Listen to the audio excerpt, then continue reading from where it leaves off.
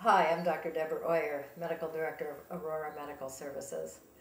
There are many options for contraception. Unfortunately, none of them is perfect for everyone. What's nice is in this day and age, there are many things to choose from. When you're choosing a method of contraception, it's important to ask yourself a few questions. Do you want hormones involved in your method of contraception or not? Do you want something you need to use with each active intercourse or not? How frequently do you want to interact with your method of contraception? Based on those answers, we can help you figure out what might be best for you. When they do studies on contraceptive methods, what those studies say is what's going to happen on average to women who use these methods. What happens on average is a good place to make assumptions about what will happen. Unfortunately, that doesn't mean that's what happens for each and every person. And the only way you're going to know if a method is right for you is to try it. Condoms are a very effective method of birth control. If used each and every time, they're actually over 98% effective.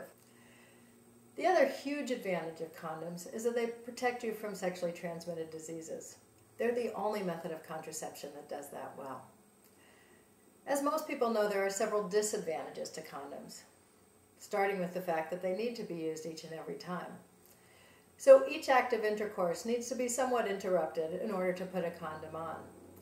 Condoms, as a result, don't get used as often as they should or as they are planned. Condoms also can break or slip off during intercourse, and then one is left worrying if it actually worked or not. Sometimes we actually advocate that people use condoms along with another method of contraception. The other method of contraception being one they don't have to think of each and every time, something like the pill or an IUD that they deal with once a day or once every several years. And then, if they need STD protection, they add condoms for that. But I do want you to know that condoms, if used each and every time, are a very effective method of contraception. Diaphragms and cervical caps are barrier methods available for the woman to use. Again, they need to be used each and every time. Diaphragms and cervical caps are significantly less effective than condoms. They're only about 80 to 85% effective, even when used each and every time. A diaphragm or a cervical cap needs to be fit particularly to the woman, and that's usually done at a healthcare practitioner's office.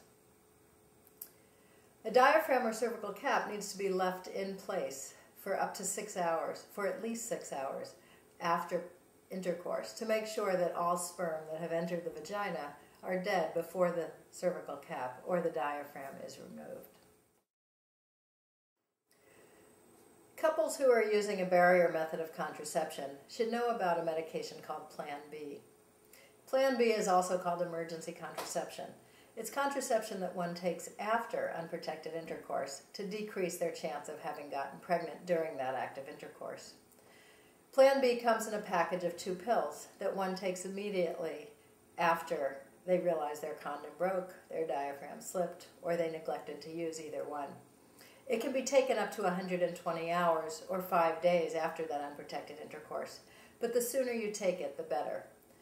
If you take Plan B within 24 hours of unprotected sex, it has about an 89% chance of decreasing your risk of pregnancy from that active intercourse.